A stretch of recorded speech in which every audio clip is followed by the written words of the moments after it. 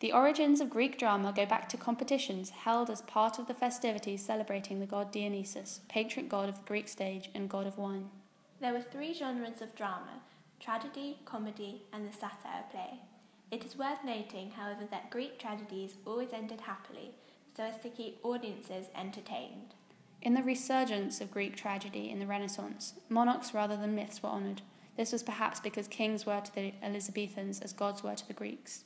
This new dramatic form was known as Renaissance tragedy, of which William Shakespeare was a well-known pioneer. Renaissance tragedy was formed from Greek tragedy being fused with Elizabethan drama, often resulting in a more morbid ending. Which is evident in King Lear. Shakespeare borrowed the violent and bloody plots from the Greek dramatist Seneca, with resounding rhetorical speeches, the frequent use of ghosts, and sometimes the 5-act structure. For example, some of these techniques have been applied in Act 3, Scene 7, where Gloucester's eyes are plucked out of their sockets. Lest it see more, prevent it. Out, Valgelli. King Lear is not also without reference to the gods. A belief in the power of divine justice runs throughout the play. Lear strengthens his early displays of authority and paternal cursing by appealing to pagan deities. He wears by the sacred radiance of the sun the mysteries of Hecate and the night, Apollo and Jupiter. Regan appeals to the blessed gods when Lear turns his anger on her. Lear himself begs for help from the heavens.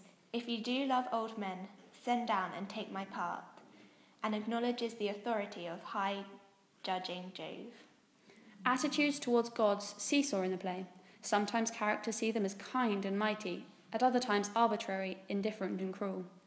Albany finds them just, you are above, you justices. Gloucester thinks of them spitefully unjust. As flies to wanton boys are we to the gods. They kill us for their sport. Then revises his opinion, you ever gentle gods. To Cordelia the gods are benevolent. O you kind gods. With his brother dying and his sightless father dead, Edgar acknowledges a divine justice that watches over and judges all human actions. The gods are just, and of our pleasant vices make instruments to plague us.